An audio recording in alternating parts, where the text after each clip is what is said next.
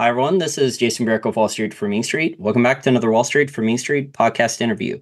I'm delighted to have my special guest back for another interview. She is the founder of LaDuc Capital and LaDuc Trading. She also created a small technology company, grew it for 10 years, and sold it in 2008. And she's been actively trading and investing since. Samantha LaDuc, thank you for joining me again. Thank you so much, Jason. So, Samantha, we're recording this interview on Wednesday, February 28th, 2024. The dollar index is at 103.94, 10-year U.S. Treasury yield at 4.27%. It's been a roller coaster the last 6 to 8 months. And Nvidia stock is up to $776 a share. Absolutely insane. I've heard the craziest comments from supposed financial professionals on business television the last couple weeks that there is no bear case for Nvidia. Nvidia is cheap on all the fundamentals and cash flow metrics.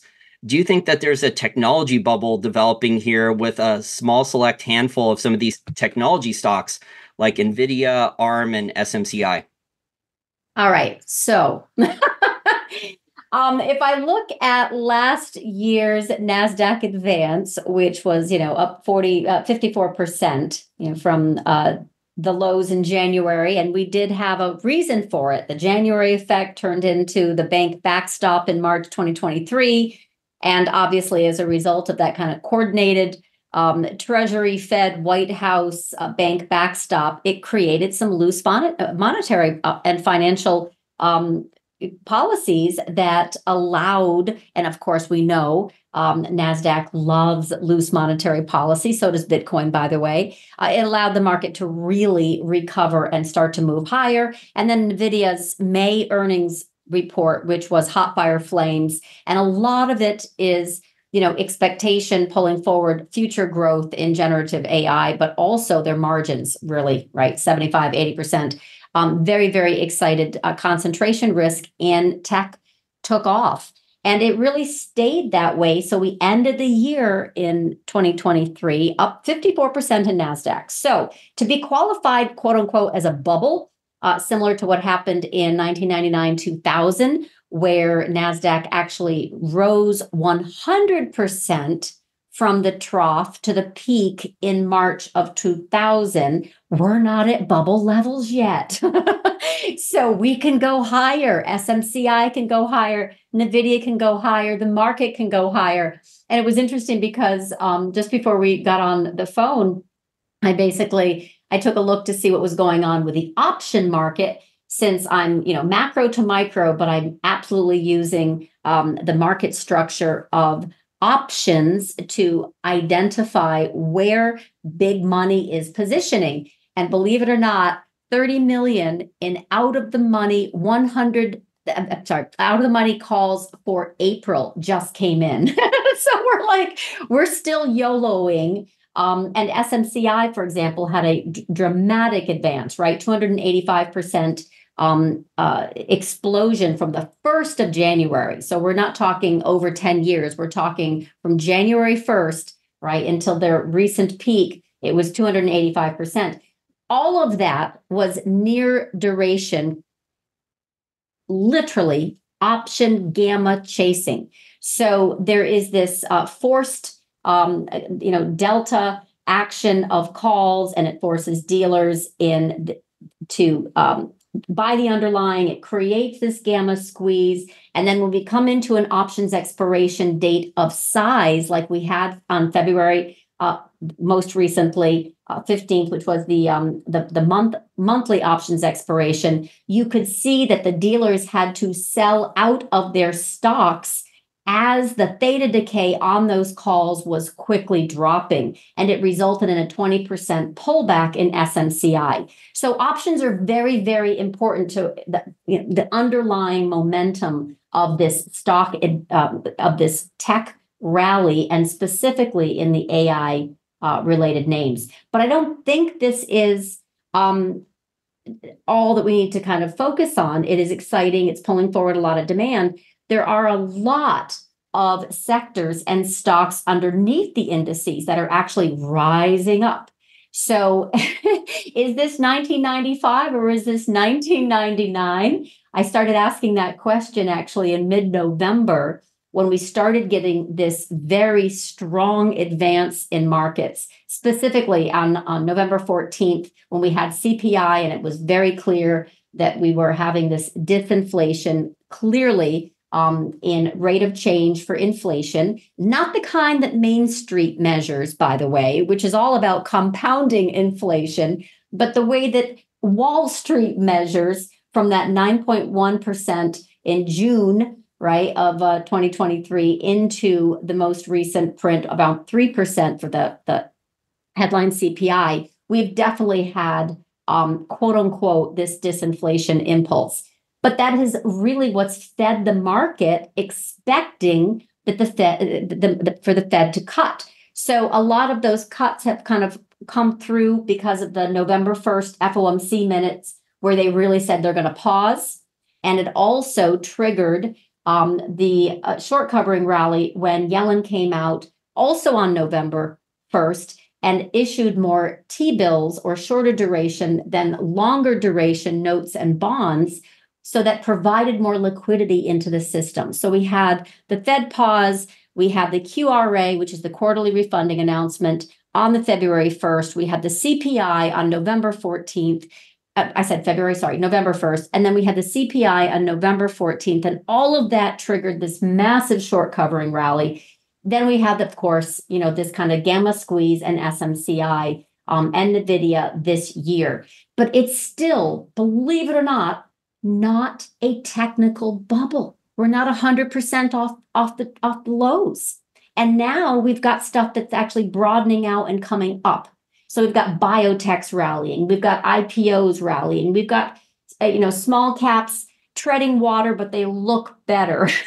We've got retail, left for dead retail coming up off the bottom. And we've got some, mid-cap tech plays that are absolutely doing better and look like they are ready for a run. So long story short, I don't think we're in a bubble yet. I think this actually can still grind higher. Sounds like risk on rather than... You've seen Bitcoin. I mean, we tagged 64,000 today and then dropped to 59,000.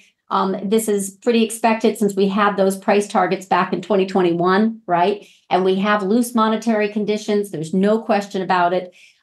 So this backdrop of Bitcoin as a liquidity tell, all the euphoria wrapped into the gamma squeezes of Nvidia and SMCI, with the market that continues to grind higher because there isn't so far a macro trigger to kind of interrupt the flows, meaning the option flows. They continue to buy calls and sell puts, which is very supportive of the market advance.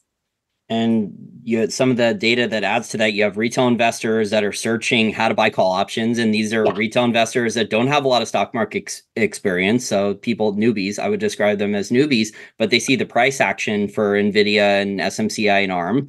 And so they're researching how to buy call options now. And I'm getting messages from friends who I didn't even know had any interest whatsoever in the stock market. And they're starting to buy call options. And then hedge funds, I think the new hedge fund amount of margin and leverage, that's spiking as well. So this is interesting. Hedge funds are actually really all bulled up. So are CTAs, those kind of price insensitive quants that are really very, very, very full on long equities. But it's more than that. We do have, like you just said, the retail joining in on the FOMO, which is that funds have already joined in. They've already started to deploy capital because they're betting on rate cuts, and that lowers the cost of funding. Whether or not we get that is another matter. But for right now, there is the combination of funds that are definitely betting on rate cuts, retail that's coming into the party. We do have some macro, and then, of course, all the Fed liquidity, which has so far been very supportive. Like I said, the whole fact that the Fed was not only pausing on the 1st, but then came out in their December FOMC and said, yeah, we see 3 cuts in 2024. And the market just, of course, it got ridiculously happy about that as well. We do have some positive macro tailwinds. It isn't just the kind of manipulation of gamma squeezes and such, we do have some wage growth that has helped consumers absorb these higher prices.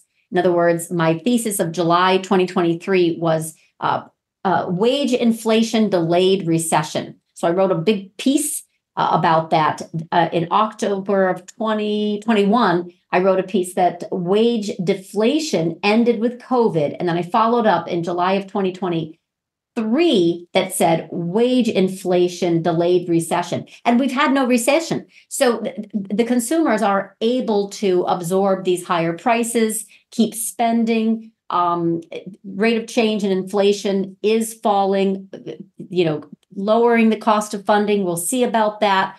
Right now, the Fed funds, rate is still a very, restrictive 5.4%. But because GDP is still very nicely positive, 3.3% annualized, actually it was revised to 3.2, but still that whole backdrop is helping the equity stay bid. And then that liquidity that we still have in the system, about 3 trillion still left out there from the post-COVID, lockdown where all that QE came in, right?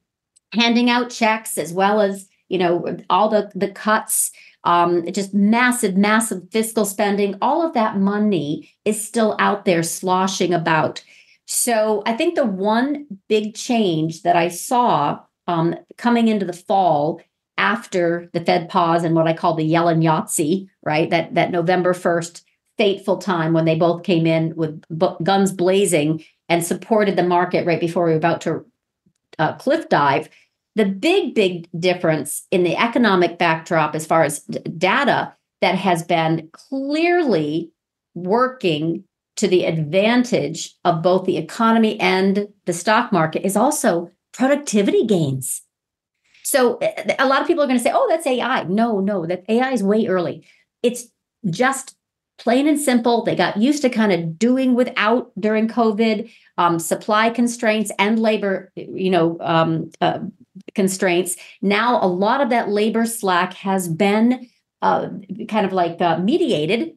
And by the way, a big part of that was because of immigration, bad immigration laws, or however you want to put it. Basically, foreign-born folks were the largest new entrants into this labor market, and that helped, honestly, keep wages from spiraling a lot higher. Anyway, we just had a massive productivity gains, and this has really helped corporate earnings.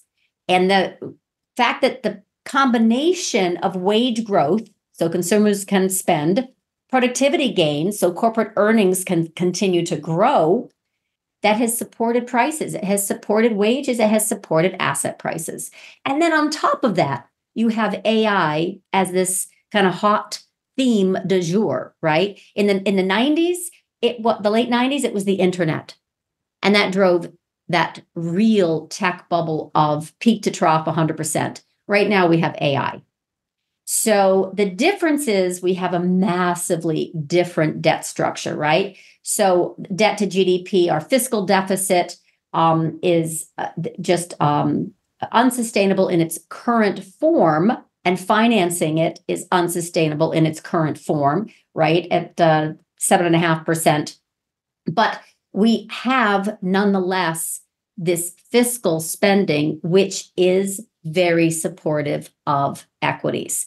So the market doesn't really have anything to fear unless, anything, it's got lots of things to fear, but it really has to figure out who's going to be the new sheriff in town come the election, right, for the POTUS in November, because those policies will impact the fiscal spending. Do we just continue to rise, indefinitely, or will some way they come in and actually start to put some guardrails and parameters on that fiscal spending, in which case that would absolutely be a headwind to economic growth. So that's the big question. Now, you're down in DC. What's the feel? What's the temperature? I don't think anyone's talking about cutting government spending at this point. No. For who's going to have, we're so early also in knowing who's going to really have the advantage there come election day. We've got some, unknowns, and then some assumed, Biden policies stay the same. Trump would, change things. But any sense there on the political front? Since you're in that, I'm not. Well, I think the average person doesn't understand that almost 80% of the US federal government budget is locked in about 5 years in advance. So, yeah, there's other spending programs here or there, and they can increase spending, obviously. But in terms of actually cutting spending, there's not a lot of spending cuts that they can actually do. They can move money from one government agency to another. It's kind of moving around deck chairs on the Titanic, but they can't do just like across the board cuts. I mean, I think the average, like when a senator or congressman runs for election, we're going to reform DC, we're going to change it, we're going to cut all the spending, and we're going to do all this. I mean, they actually, when they get to DC, they realize they can't really do that. And it's been that way for decades. They can't really cut the budget in meaningful amounts. But now, like the line item now, Samantha, is interest payments on the debt. Now that's like a top 2 or 3 line item.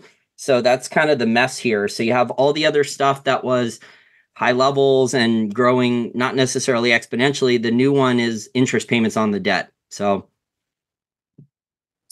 that kind of brings us to where this is very different from the 1990s. And that is, we are no longer in monetary dominance, which is where we really can have some potential, right, of paying back these monstrous deficits that the federal government is accumulating.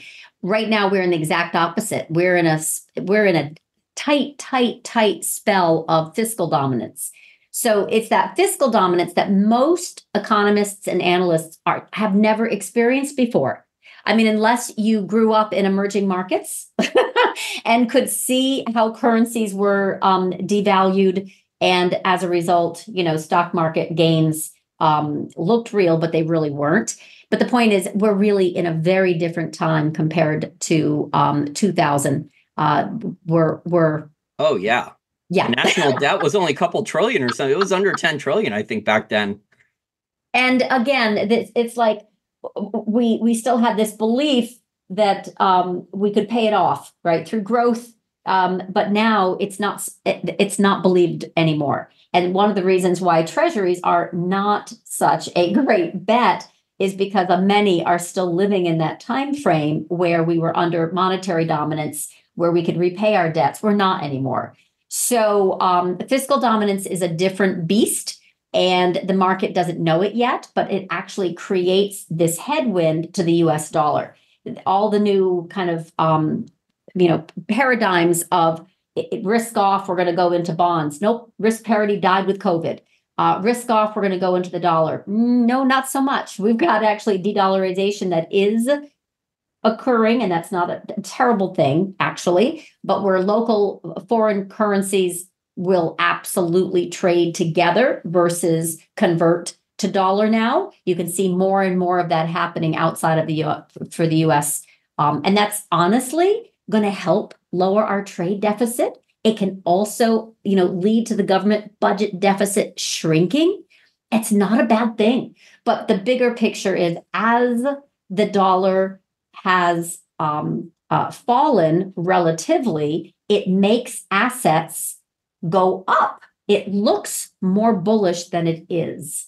So this is the whole new paradigm that folks aren't really focused on. And I think Bitcoin also, my goodness, right? Everyone is excited about Bitcoin. It is, to me, still very viable as, those who need it, those in need or those in greed. But it is absolutely rogue money. It's not real currency. And it is absolutely, I'm going to, obviously get a lot of folks that don't believe with that philosophy, but you do you.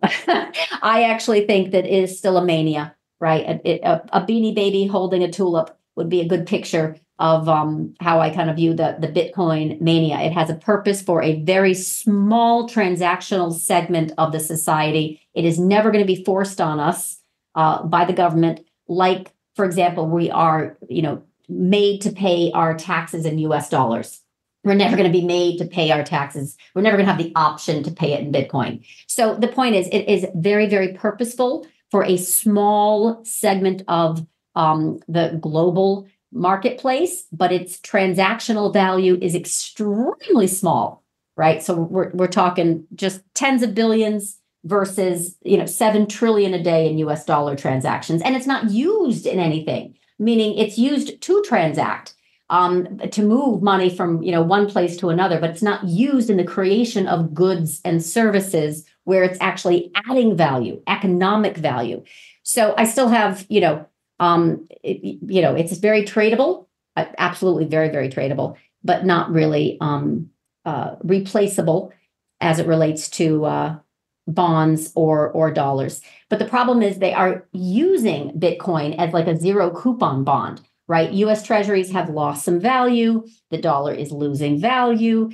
So those who are betting on the debasement, which is a silly thing to bet on, but those who are betting on the devaluation and the debasement of America are going into these kind of fringe outlets. So, bidding up speculative assets because we have a lot of liquidity in the system still, and we have a lot of trouble with an unbalanced budget. So it's not going to go away.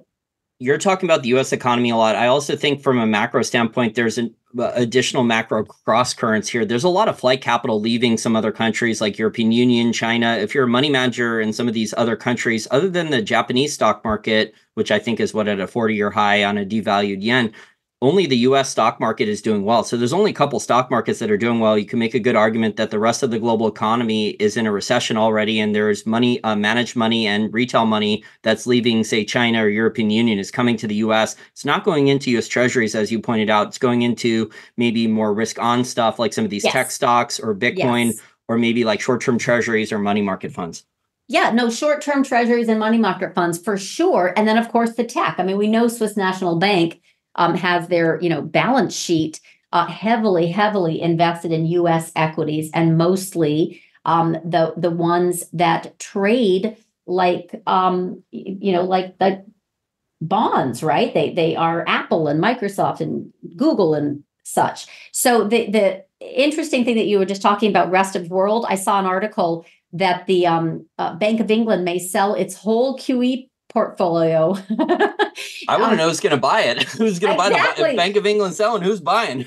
I mean, oh my goodness, they're looking for other liquidity tools to replace QE, and they're concerned about inflation but exactly your point. They printed money like, obviously it was toilet paper. It didn't have meaning. It was just irresponsible. And we're doing, by the way, a lot of the same thing, but we have a much bigger backdrop, right, of economic levers to pull. Nonetheless, anyone who knows financial history, knows that as soon as it would leave the state, right, of their moneyed capital, it becomes it gets put in circulation. That is how you trigger inflation.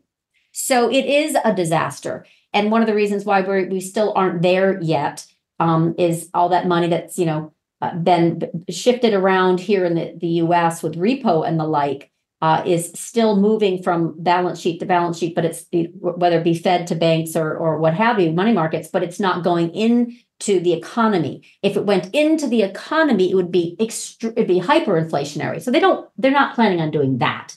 But yeah, it was funny, an article that just came up and you were referencing rest of world. Well, did you see that there's actually an article that came out that the U.S. and China have to have negotiations with emerging markets about sovereign debt default? So the U.S. and China are sitting down at the table with some of these emerging markets because the dollar on a relative basis, the dollar is still relatively strong against a lot of emerging market currencies. Those other currencies have had currency debasement on a relative basis. They've had way worse inflation, debt monetization. So if you're a citizen in one of those countries like Argentina, I think the annual inflation rate's over 200%. Yeah, Malay's cleaning things up a little bit, but the inflation rate's still over 200% per year. I mean, you're not going to hold Argentinian pesos for your savings. And I think that's why gold and Bitcoin, gold prices outside the US dollar gold price are doing so well, because there is a lot of flight capital that's leaving those other countries, and then it's ending up in Bitcoin or gold prices or US tech stocks or money market funds here in the United States.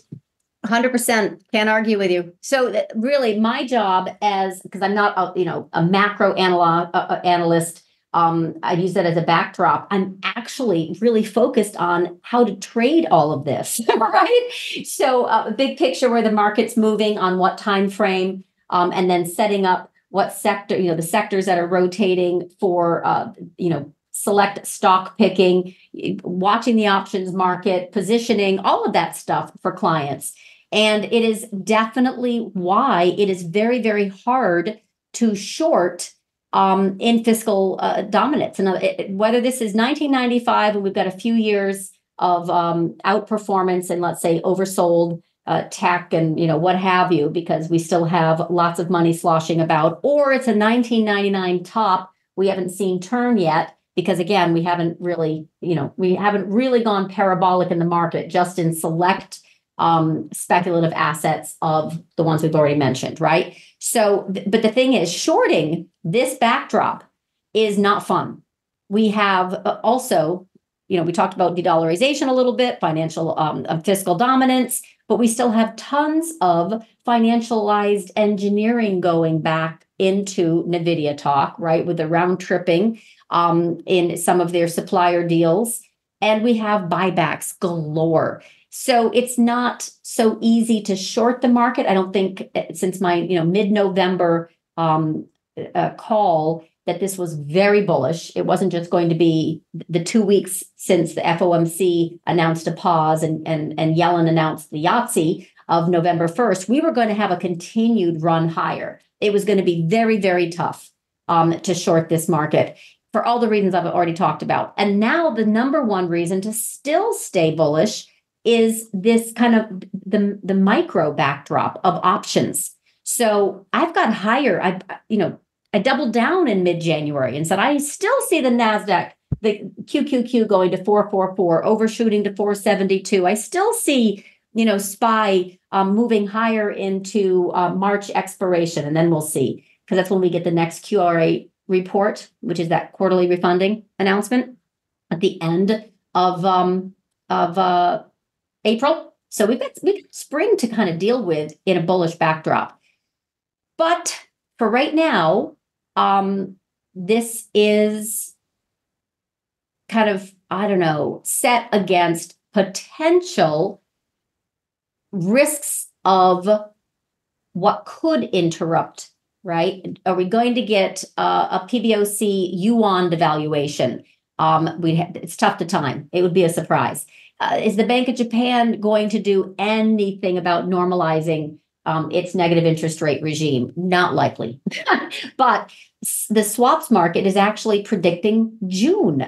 So maybe, that carry trade unwind would get challenged. And that would absolutely put a bid in the US dollar and our 10-year spiking higher. And that would put a direct challenge to these high-flying tech and equity advance, right? So we needed a macro trigger.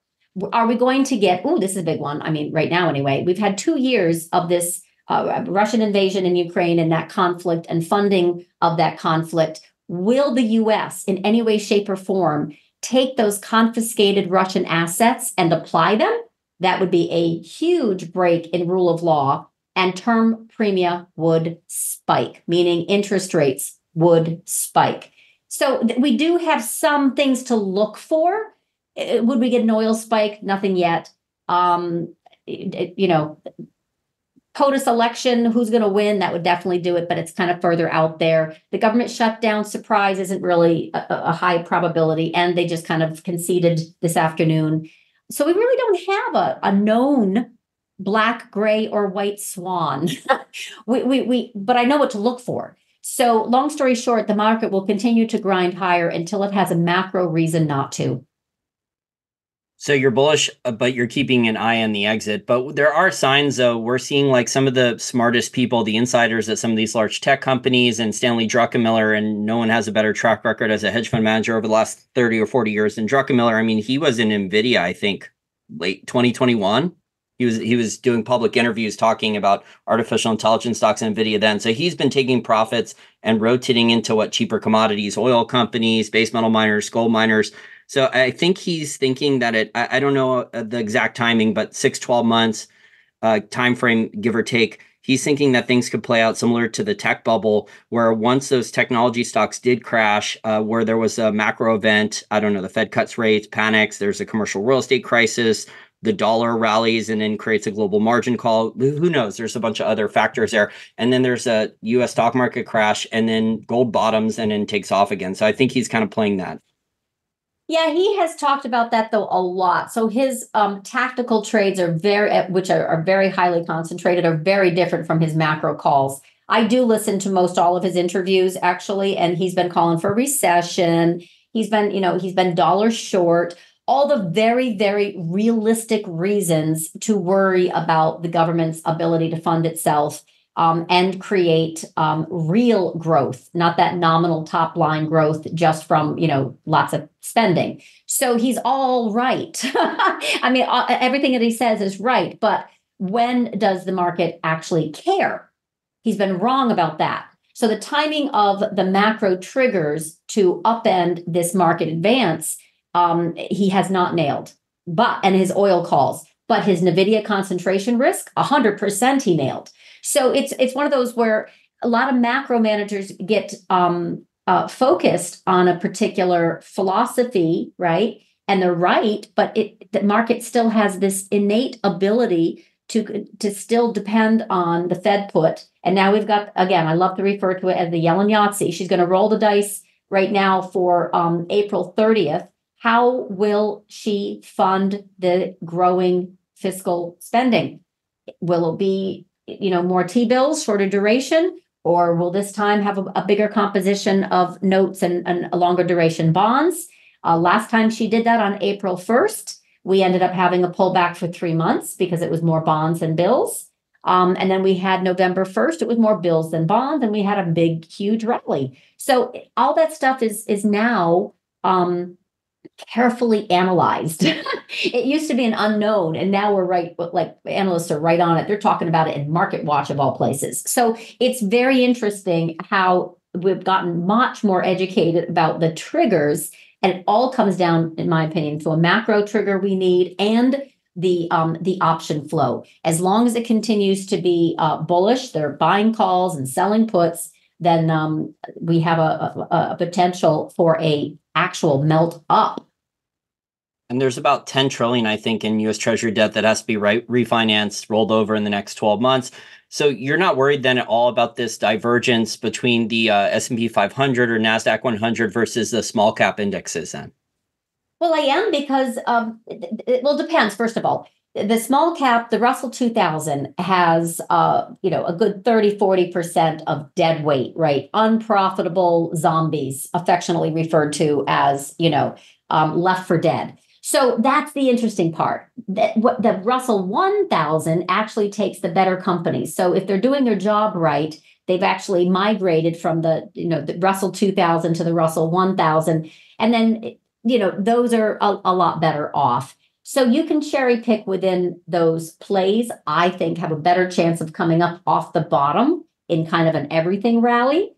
We've seen a huge start to that, actually, where both retail names and biotech names and select tech and select small caps have done extremely well this month. And tech has gone sideways. You can look at a chart of NASDAQ, and we're correcting in time, not price. We've gone sideways. So that the mega cap tech or Mag 7 is, whittled down to 6543. The point is they're petering out, but they're hardly correcting, right? I mean, in other words, the market is overbought, but not broken. And the growth plays have absolutely softened, giving value, for lack of a better word, a chance to kind of catch up. I definitely see more of that. So I see more of the oversold value plays, select ones, of course, continuing to move higher. I have a trend long only portfolio for clients. I have chase, swing, and trend, and that is mostly all value names and cyclical, strength, best stocks in the best sectors, and they're all tied to assets. So it's not necessarily always going to be an earnings play. It's going to be stocks that are tied heavily to things, because in an inflationary backdrop, that's very beneficial. And I don't think inflation is going away. So I'm definitely much more on the side of structural inflation. So I like things basically to perform over paper. So not so interested in bonds. And in fact, every chance I get, I short the rip in bonds. So long story short, I think that those have done not only exceptionally well. Granted, I didn't have the concentration risk in that trend portfolio, but the point is there's just no lack of performance. We're still in great stocks, in great value plays. We're breaking out all-time highs. Oh my gosh, even Waste Management and a whole bunch of other names you never, ever, ever, ever look at that are boring are breaking out in similar patterns to Nvidia. It's like they're in parabolas. So money is coming in, and because they don't want the tech concentration risk, right? We're already at 98% exposure or percentile for hedge funds that are long this tech concentration risk. They're diversifying, and they're buying up everything, not everything, but the best of breed in other sectors that are absolutely crushing it, both because they are, they're economically tied and the economy's doing fine, whether it be the consumer or the infrastructure bill, right? That $1.5 trillion. It doesn't matter. They're actually doing really, really well. So I think there's just too much focus on the big tech. There's too much focus on Nvidia and SMCI. It's fascinating, but the rest of the world really is not paying attention to that. They're kind of looking at their 401ks and saying, this is actually, we're doing okay here. So they're not worried yet. We don't have a macro trigger yet. We're going to get one. It will have a nice correction, but I don't see this as a big 1999 yet. I still see this as potential that this could be 1995. Business media is just talking up like Bitcoin, Nvidia, so they're cheerleading the stocks that are and the crypto that's already going up. So they're cheerleading, trying to pump them higher. It's just kind of ridiculous at this point. But to add to your points there, I think like the real economy with the consumer spending and also like the asset prices and the asset price inflation, I don't think there's going to be a lot of deflation allowed long term. The goal is asset price inflation, the Cantillon effect. The real economy is bifurcated because some of the data we're getting out, I mean, there's a bunch of new millionaires now from their stock portfolio. And yet, it's good for tax revenue. Well, same for home prices too. Home prices, despite mortgages where they are, home prices haven't really gone down in many markets. So this is interesting. And I think this is, so I have several on my trading desk, right? So I actually have a very full trading desk of 10 contributors. One is a macro hedge fund manager, and he runs our Edge product. And Jeffrey is a classical economist, and he's part of the Edge product as well. And he's the one who has really studied fiscal dominance the most. And he had this funny quote. He said, disinflation is not possible in fiscal dominance. It's not a thing. The only way to stop inflation is a fiscal plan. So I'm actually bullish housing, and I have been during all of the COVID, during, like, clients know this. There's an inflationary backdrop, things over paper. With wages going up, the replacement cost of your house is so expensive. And the yields, right, on mortgages is 7%. It's just the building, they had a backlog, but the whole nature of inflationary assets holding their value is actually a big deal. So you just were talking about housing. I was switching gears on you and talking about fiscal dominance, but the point is, it's still very much a supportive structure for why asset focused assets are going to still do well. And if the speculative stuff is going to be under assault as soon as yields start to move higher. So think about what happens to Bitcoin when the 10-year gets back to 5% and starts moving higher. Do you think it can succumb that? It can withhold their, the sellers of especially the new ones, first in, right, are going to be absolutely last in, or they're going to be the first out, I should say, because we use it as a trading vehicle versus the very, very, very, very, very few that have a lot of it. So to me, as soon as we get up, into this 4.7, 5% and above in the 10-year, we're going to see a very different backdrop to these speculative assets. So right now they're making hot, they're easily manipulated. Again, tons of FOMO, but how sustainable will it be once we get above a 5% and a 10-year? Especially if the dollar rallies. But a lot of it depends on emerging market currencies. So if the emerging market currencies are collapsing against the dollar, I mean, people who have savings in those emerging market currencies are going to want to get out of their domestic currency. So there, like I said, we're back to a lot of different macro cross currents. Fiscal dominance, is that like yield curve control and Japanification, or is that something different? It's a little bit different. It's really, but they will try yield curve control. I mean, there's definitely the focus on fiscal deficits as the primary reason for inflation. And there's nothing really that is going to change our, hold on just a second, our trajectory until we can get control of this fiscal spending. So it's when literally the monetary policy loses its effect. So Fed right now really isn't running things. Yellen, because of all the fiscal spending, has to issue, right, all of this these bills and bonds in order to fund the government. So it's much more important.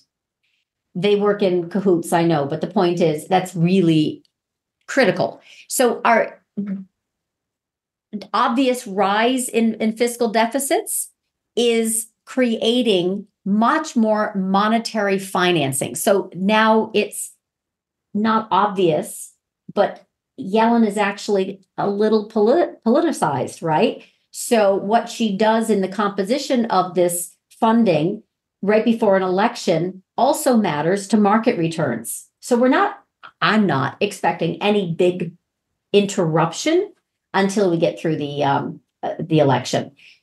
But this is a big deal because this whole money creation that has occurred, in other words, they printed a whole bunch after COVID and loose monetary policy and continued fiscal spending, it has created this now dependency where we are default a little bit at a time. We have to inflate our way out of this rising deficit backdrop, because the alternative would be full default, right? We can either grow our way out of it, we can default. I think the plan right now is a slow default, little by little, so it's not so obvious. But ultimately, the only way we're going to control inflation is through, control of the debt, of the fiscal spending. Oh, I see. So rather than an immediate default, which is a technical default, like an emerging market would say, okay, we can't pay our bonds, the currency crashes, the bonds like just basically blow up. They're just going to inflate the debt away in nominal value over time. So that is a little hyperbolic, but it is basically the higher policy rates, right, in the regime that we're in right now, are required. The demands for term premium are higher, right, by the bondholders. And then this higher policy rate feeds the inflation and the inflation expectations. So how do we do this? What are the skills that this developed market of America has with fiscal dominance? We don't have it. Emerging markets are used to it. They're used to kind of the monetary getting swamped with corruption and budgets out of control. We don't have really any mechanism here for the public to understand how this operates and the effect on the devaluation of the dollar and the loss of basically confidence in the U.S. Treasury, which makes it harder to kind of stuff those bonds onto foreign country central banks, right? You've already seen the pushback, Japan and China. Japan says no more, and China says we're getting out of this. But they got $1 trillion, so it's not like they can turn on a dime. That would hurt them. We don't have, a lot of private industry, pensions and otherwise, jumping in to get more on their balance sheet, banks as well, because of the unrealized losses that exist, even though we know what happened in March of last year. Fed, Treasury, White House, they all said, don't worry about it. We're going to make it at par. Don't worry about it, right? But the reality is it's still there. Oh, you mean losses on Treasury bonds like the duration risk that Silicon Valley Bank had? Because I would argue that the... Exactly. But this is across the board. This is pensions, this is banks, this is, right? Insurance companies too, yeah. Major insurance companies.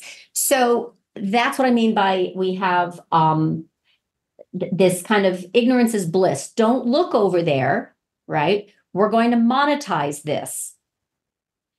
And they have.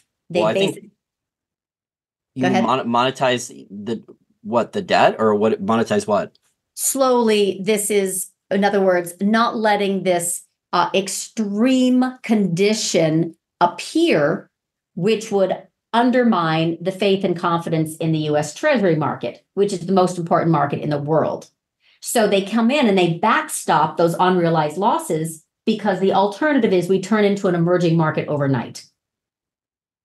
And I think that these unrealized losses, I think they're even worse for commercial real estate. I mean, like some of the stuff I'm seeing, just to avoid default, you're seeing pension funds, insurance companies sell some of these office buildings for, I think one of them in New York City, a trophy one, just sold for $1. Well, I did see that one, and there's a little bit more devil in the details. They did pass it on to Boston Consulting Group, and so there are deals to get out of the debt that they have, and then of course it's assumed by the buyer. But the point is, yes, CRE needs time to repair, and it needs a lot of time to repair. So that was another kind of backstop. And right now, the economy is again seemingly doing better with ability to let these entities basically get picked off, right? So what is the group that came out and said, we're starting a fund? It's a big one. You'd know it. David Rubenstein, I think his name. Carlyle Group, yeah. He just bought the Orioles. Okay, so he started just recently, raised a whole bunch of money. Guess what? They're going in to go and get these commercial real estate deals, because they know how to make money off of those who are in bad straits. So there are opportunities. There will always be opportunities as long as it doesn't all crash at once. There's still a lot of money out there, and their private equity or a VC money, $2 trillion. They've done nothing with that money since 2021, when we had this, massive influx of IPOs, the SPACs and all of that drama. It has been a very quiet market. They came back down to earth. They splat. Some of them went out of business. Some of them went private. Some of them got acquired, and the rest of them became irrelevant, and they've been sitting there for a few years. That money is waiting to come back in and cherry pick. So that's what I mean by Fed and Treasury and the rest, the policies, even at the White House, are allowing for the market to repair so CRE doesn't become a flaming inferno. So that unrealized Treasury losses on insurance and pension and all these other balance sheets, banks, doesn't become a flaming inferno. They've actually done a good job of putting out, I don't even want to say putting out the fire, but managing the spread of the fire. Well, I've spoken with bankers, and they basically told me this is similar to 2005, 2006, and 2007 all over again. So they bought time for the last 12 months. But I know hedge fund managers that are shorting some of this stuff in commercial real estate. So they still think it'll play out in the next year or two. We'll see what happens.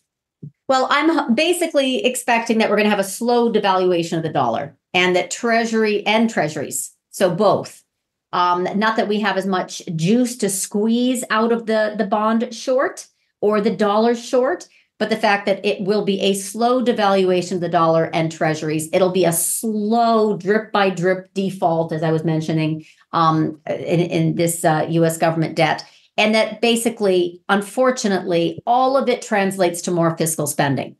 And this is, again, on top of the already $3 trillion in excess money supply that we already have post-COVID that is going into assets, speculative and real, right? Paper and things.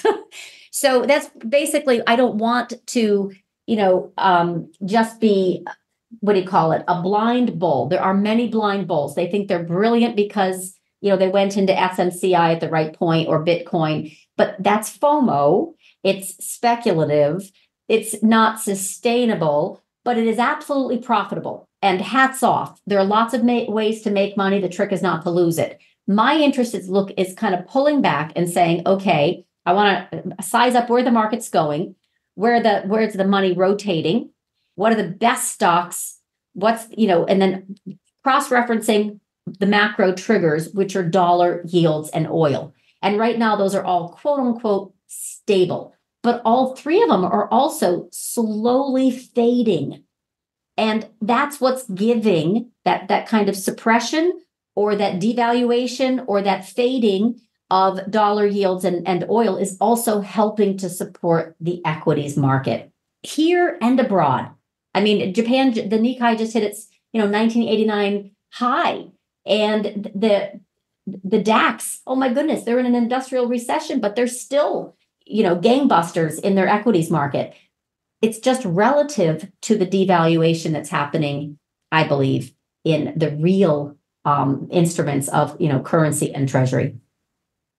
So I know you also do swing trades, which are kind of not short-term trading or day trading. Are there any specific sectors or industries where you think the fundamentals are improving and the stock valuations on those companies are drastically mispriced and there's good opportunities, risk versus reward for a swing trade, say over the next 6, 12, 18 months?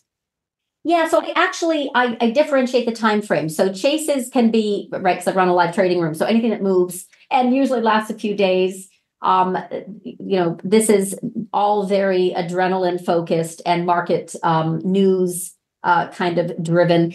But swings are definitely my bread and butter. I really like to size up when volatility is going to come into an instrument and then directionally position for that using mostly options. And then obviously kind of identify the direction. The direction is one thing, but the intensity of the move and the duration of a move. So right now and that's, by the way, very separate from the trends. The trends are what I call multi-month versus swings are kind of multi-week. They can turn into multi-month, and they oftentimes do. Trends, they start out as a multi-month and they turn into years if they're working, as long as they're working and nothing's changed. But on the swing time frame, I am looking very much at this new theme. I started talking about it in mid-January. I doubled down again in February, where these oversold IPOs are going to start to percolate up in interest. VC money is also going to come back into the space. Part of that is also the biotech. Biotech loves loose monetary policy, or QE, and speculation. And like I said, we still have a lot of it, right? So instead of chasing Bitcoin at all-time highs, there is a great, amazing advance that we literally got positioned for in, again, oversold retail, IPOs, biotech, and it has been hot fire flames. It's been phenomenal. So when I broaden out and kind of look at these kind of debt-addicted companies that everyone is discarding because they're in that Russell 2000, for example, guess what? For the first time in over 2 decades, it is now cheaper to sell shares than issue debt.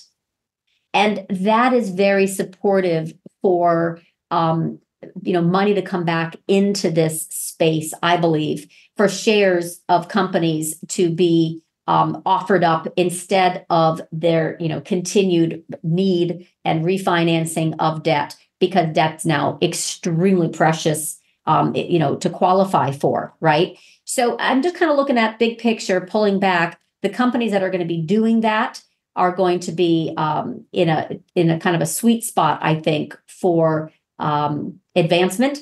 And then, of course, the whole space of speculation has kind of left a lot of these oversold plays alone. And I think that they're going to start to come up off the ground. And we'll see it when we see the short covering rally type of thing, like Carvana. Carvana was a bet into earnings, positioned actually in mid-February, saying, I think this is really time that they're going to announce, and it could fundamentally trigger a short covering rally. And, it was up, a good 58% after earnings. Why? Because it has a lot of shorts and it can continue higher. And, insiders came in and started buying, and Apollo did some debt financing. But the point is, it's been down on the ground for 3 years, for good reason, by the way. But these are the types of plays that are popping up, and they look like they're not done. So the combination of ultra low rates, that help these companies get indebted, and now that it's literally I don't even want to call it, but a 20-year change where they can actually go to market and sell equity. I think that it's a great time to be involved in some select plays that will kind of navigate around a higher rate backdrop. So those biotech companies and post-type IPO companies that crashed a couple of years ago and are starting to rally again, those companies have cash flow. So those aren't like the Silicon Valley unicorns that all they would do is, we have a PowerPoint presentation. We have our own metrics. We're going to hoping to get some revenue or profits years from now, and we're just going to sell shares. So those types of companies that don't have like profits and stuff, they're not getting the funding. You're talking about companies that actually have cash flow and stuff that want to sell some equity instead of debt. This is exactly. And in fact, in the biotech space, you can kind of, I'm very fortunate that we have a doctor in the house, on our a trading bench. He's a biopharma analyst and trader. So his specialty is understanding the science, but also being able to do the fundamental research around the management, the business opportunity, and the revenue streams. And he's exactly focused on that. So the ones that are actually, that just have, I'm talking about biotech in this particular situation, the ones that have kind of demonstrated that they have alternative revenue streams, not just a successful therapy, are the ones that absolutely are the ones getting bid up. Like we can see it. Like he has a list, right? These are the speculative ones. These may not have a successful therapy, but they have the sponsorship. These have a successful therapy. These have a successful therapy and a revenue stream, and you can absolutely see where the money is going. It's really obvious. So there is an intelligent community out there that is seeing some opportunities. And why VKTX, for example, which is, this weight loss drug alternative to Eli Lilly and Novo Nordisk, came out with their trial, and it was beautiful, right? And it screamed higher 76%, but it had a really good reason to do so. He already knew that. We were already positioned for that. So there's a way to go in and find the companies that are best of breed. They may not be Nvidia, right? But they're in a different, there are lots and lots of players right now that are very viable alternatives. I'm just saying. Sounds like the market's being a lot more selective than it was in the past under zero interest rate policy for about 15 years. Because back then, like if you had a halfway decent PowerPoint and you were talking about, we're going to have growth for this or that, I mean, you could raise capital. It was a lot easier back then. They threw money at almost everything. Look how much money WeWork raised. Exactly. So this is, your point is well taken. And I think they're being, more selective for lots of reasons, higher cost of funding, but also what happened in 2021 and the moonshot that literally came back down to earth and has been sitting there waiting for something totally wicked awesome to happen 3 years. So I think this is just a slow thing, right? It comes out of a base and then it starts to work higher versus going after the ones that have already done the moonshot like an SMCI. Okay, as we wrap up here, one more question about commodities. Do you see commodities then going sideways or in a bear market, or do you think that the bottom's going to be in the next 6, 12, 18 months like Stanley Druckenmiller is predicting? So, Druckenmiller went in and bought some Newmont before they reported earnings. He should have waited until after. But, that was terrible. When it was terrible timing. But honestly, I like gold, as just boring store of value. Silver has industrial purpose, and it really doesn't do much. I mean, I'm not looking at both of those until we have a real big fall in the dollar. But I do look at miners, not as a trading vehicle at all right now, because they're not in play. And again, gold does like loose monetary policy when it first comes out, but then not so much after that. Real rates start to catch up to it. But for the most part, gold miners are kind of this spread between inflation and deflation. And right now we're kind of working that out, right? We have real compounding inflation of things the way that all of us know bills have gone up. but the rate of change has fallen. And the cost also of the mining activities, et cetera, is all makes it very complicated for the gold miner space. It also is kind of tied into what's happening with oil and the production and supply demand and the productivity gains that have been made there, which I believe is also, there's no interest in really driving oil higher. So I'm not a big bull as it relates to precious metals, unless we have a really big fall in the dollar. I'm not a big bull as it relates to oil. At least right now, we've every pop has been sold. As it relates to food, very much we've had compounding food inflation, but that's very hard for retail to trade. Cocoa, by the way, if you put a chart of cocoa next in the video, they're exact fractals.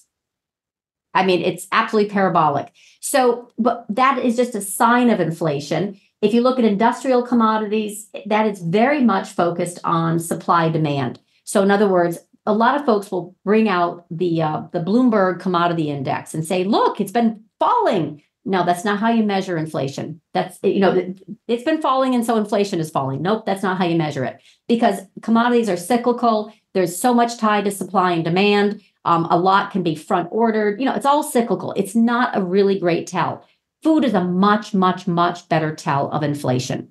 And miners are the spread between inflation and deflation. Anyway, long story short, they're very hard for most retail to trade. So as it relates to this year, I think, obviously, the end of the year, I have a particular price target on the 10-year, which is much higher. So I do think, and I've said this when we last talked, I think it was like November or whatever, that we would kind of first few quarters of this year, I think the 10-year is just going to snake around. It's not going to be really impactful. It's not going to drive inflation expectations, et cetera, et cetera. I could be wrong if we get one of these macro triggers, but for right now, it's really just not in the way of the equity advance. At the end of the year, I see it rising higher, right? So above 5%. We could even tag 6.5%. So that's the trigger oftentimes for commodities and yields to trade in sync. But I don't see that as a near-term risk. So I see it more toward the end of the year. In the meantime, there's lots of other, sorry, I didn't mean to interrupt. There's lots of other more interesting sectors than commodities per se. Okay, I just wanted to clarify that you still are in, because I think the last time I interviewed you, around November, that you were talking about a long-term bond bear market. So you're still in that camp, but you're saying that they could temporarily bring yields down if there's a banking panic or something like that. They could bring yields down temporarily, but you still expect a big spike in the 10-year Treasury, over the next 12 months or 18 months, something like that? Oh, yeah. So we came down from that, 5%. Basically, I figured we would go to 4%. We overshot to 3.8%. I do not see us getting below 3.5% for a long, long, long, long time. So I just don't see, again, like Jeffrey said, right? There's no such thing as deflation in fiscal dominance. Just not possible. So, and I think the rates right now are way masking what they should be. So I think they would be higher if they could be. But obviously, that's just not allowed. We can't have too high a dollar or yields or oil. It would upset the apple cart, literally, of equities and the economy. And so we're not going to have it until after the election. They won't be allowed to roam until after the election. Well, also, if the dollar index rallies too much, it's a global margin call on euro dollar, all the derivatives tied to the dollar. Yeah. So the average person doesn't understand this. If the dollar starts to rally too much, like the call that Brent Johnson for the dollar milkshake, if dollar index goes to 120 or higher, I think he said 150 at some point. That would collapse the banking system in a lot of emerging markets. I'm on the other side of that trade. I think the US dollar has likely peaked. So even in a risk-off scenario, in fiscal dominance, you just don't have that same rotation. So this is unfortunately the monetary dominance mindset when the milkshake theory was created, and it was brilliant. And I followed it and I loved it. And but it's done. So in fiscal dominance, the the dollar milkshake cannot exist. Well, I mean, you get mini ones, you get some flight capital here, but yet they can't have that mini. dollar. They can't have the dollar super spike because it collapses everything. So I think what the Fed, the Treasury, what they want it like a managed dollar, slow devaluation over time. They try to keep the dollar in like a trading range, Correct. though. Yes, I agree with you there. So this is what I mean by a slow devaluation of the dollar, a slow devaluation of treasuries, and honestly, a slow default, drip by drip, because it beats the alternative. But a spiking higher dollar, that's really tough. I just don't see that anymore, unless we were to get. We would definitely have an excursion of higher dollar on peace, right? So every time we get peace, it's very dollar bullish. If we were to have fiscal control, that would also be very dollar bullish. I mean, there are definitely reasons where we would turn and move higher. But right now, given that we are solidly in fiscal dominance, betting on the dollar to go higher or betting on stocks going lower nominally is just not going to work. And especially when the dollar in 2019, 2020, dollar index started about to break out. I mean, DC just changed the rules. The Fed, the Treasury, they created all those liquidity programs, currency swap lines. I mean, they knew around the repo crisis 2019, they knew that if the dollar kept rallying, I mean, there was like going to be bankruptcies for foreign banks and sovereign debt defaults on dollar denominated debt. They knew this stuff was going to happen. They learned this. So they kind of panic when the dollar rallies too much. They don't want it too high or too low. They kind of keep it in the trading range. There's tons of rules. Yeah, there's not free markets in the currency exchange rate. Nope, there aren't. I don't know if we call them. I'm not upset about that. I'm just saying it beats the alternative, right? But more importantly, I think they have guardrails. So I think we're kind of, they kind of treat us as children, or we're driving near a cliff and they don't want us to go over. However you want to put it. For right now, by the way, that's actually very safe. That's why I can say the things that I say about a bullish backdrop. Now just imagine we get a new sheriff in town and all the policies that we have grown to become very familiar with, right, are removed. So, this is a big risk that we're not able to size up yet, but it is very much why the market continues to run higher, is because we know the policies under Biden, if he gets reelected, right? We kind of know what would happen with Trump too, but we don't know if it would be somebody else. So, until we get that kind of confirmation, we definitely have risk, but it's unknown. So the market is just climbing that wall of worry, as they like to say. But I will say the inflation, let's just say control that we were just talking about, right? I call it guardrails. But that report card is a good one so far, right? They've come out to do what they wanted to do. The White House maintained loose immigration policies and a tight energy price control, and that kept inflation in check. We had labor slack, made up by lots of foreign-born nationals. The cost of higher yields, big deal.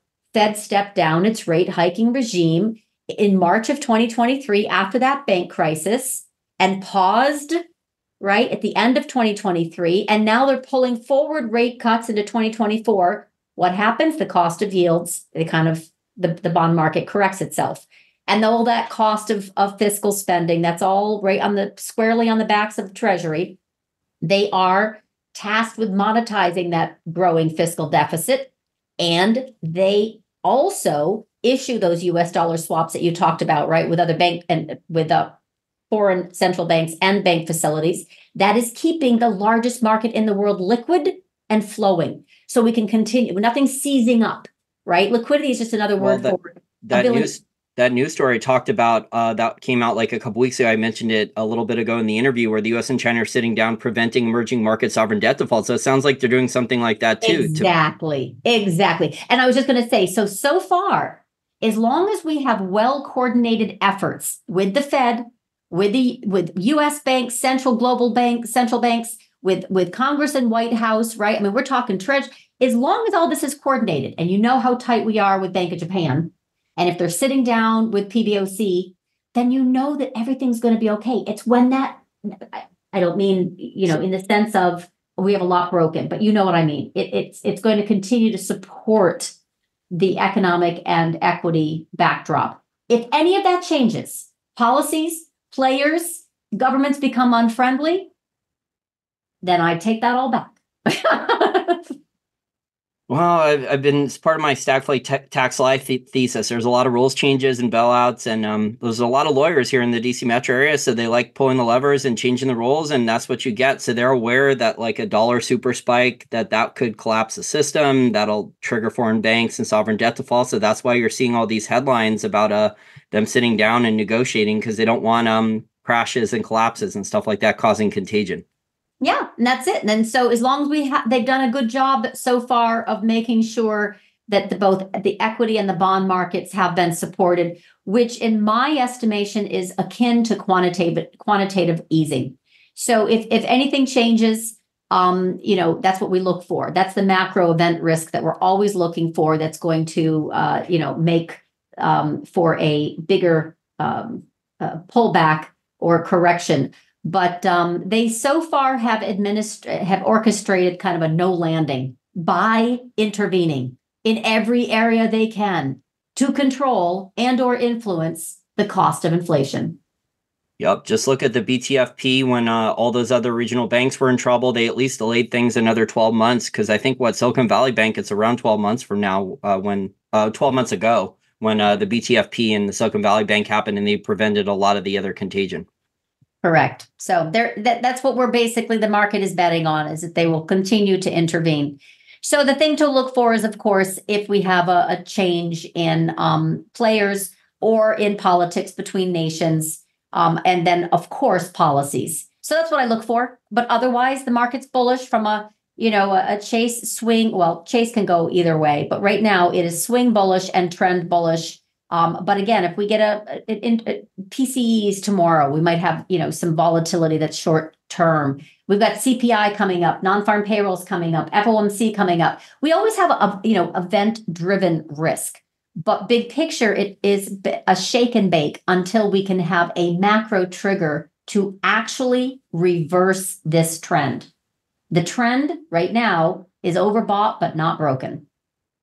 And there's flight capital coming to the U.S. So unless there's like a crash or banking system implosion, it sounds like it would come maybe out of Europe with commercial real estate, or European banks with a dollar rally, or China. So it sounds like those could be larger risk factors than what the stuff going on in the U.S. with the liquidity programs and the DC spending. Yeah, I don't know where it comes from.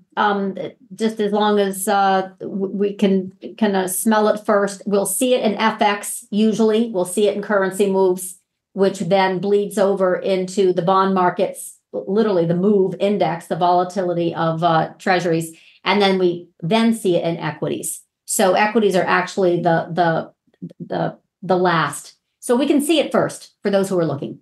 That's my job. I want to thank you so much for your time today, Samantha. I really appreciate it. If my listeners want to check out your swing trading service for some of those good small caps that are making money right now, how do they do so? I have a website, LaDucTrading.com, and I'm actually not alone. Like I said, I literally have 10 contributors from macro to micro, stock options, you name it, and beginner, intermediate, advanced. So we really try to serve all masters and all assets. So I would definitely invite you to check us out. I also have a live trading room and portfolios for the positions. And in addition, I have a Substack product just launched in January at Samantha LaDuc. So it's LaDucTrading.com at Samantha LaDuc. And of course, you can catch me on Twitter. And I'm, post there on occasion. And we get a whole bunch of, I do more macro on that channel. But this is great discussion. I'm always impressed so much, Jason, with your just knowledge of the macro and the fundamental take. Your persistence in this industry. We talked, prior, you've been doing this for a while. You do it really well. You've got loyal listeners, and I appreciate their time. Thank you for the kind words. I appreciate it. Yeah, we didn't even get to talk about gold stocks. There's some really, for oil stocks, for listeners out there, there's profitable oil companies, gold companies. They're selling at 50% discount to book value or net asset value.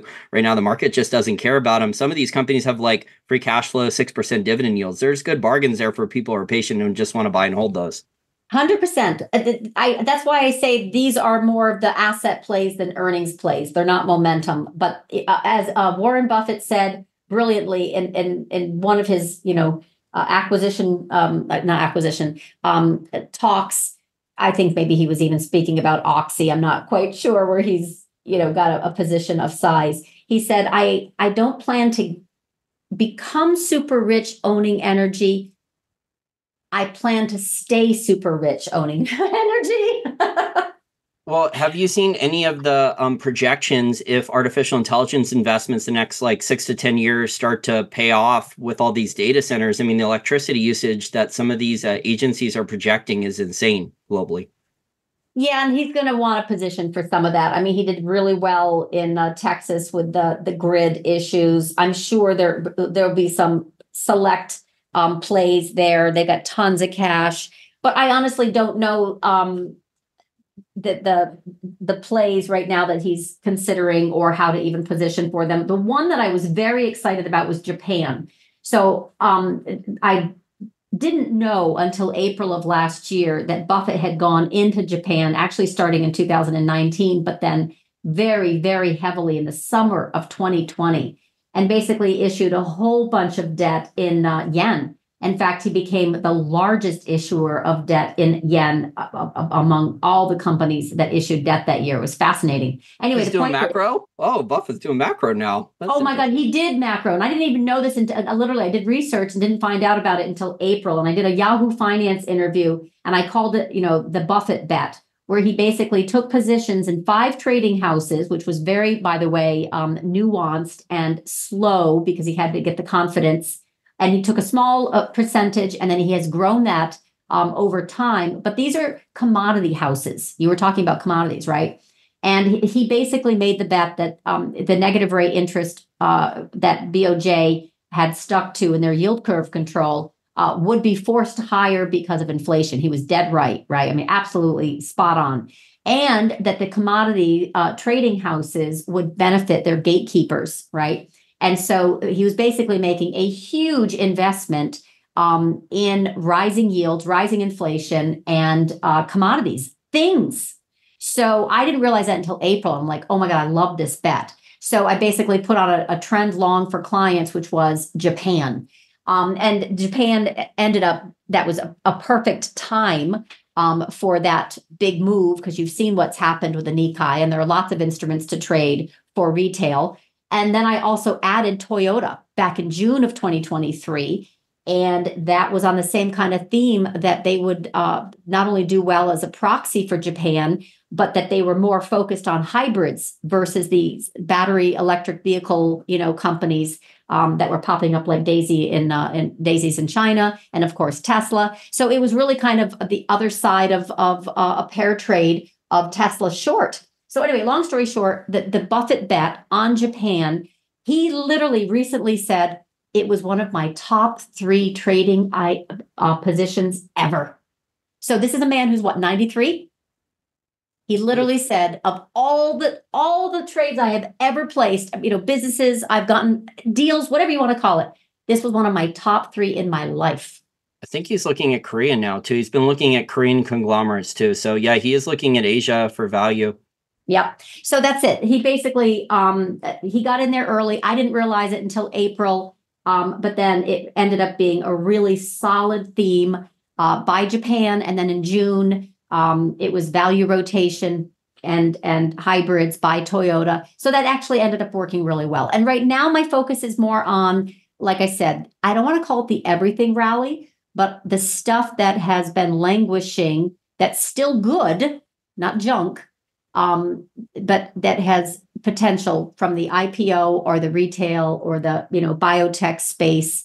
That has been some really good fishing the past month, and I think it's going to continue this year.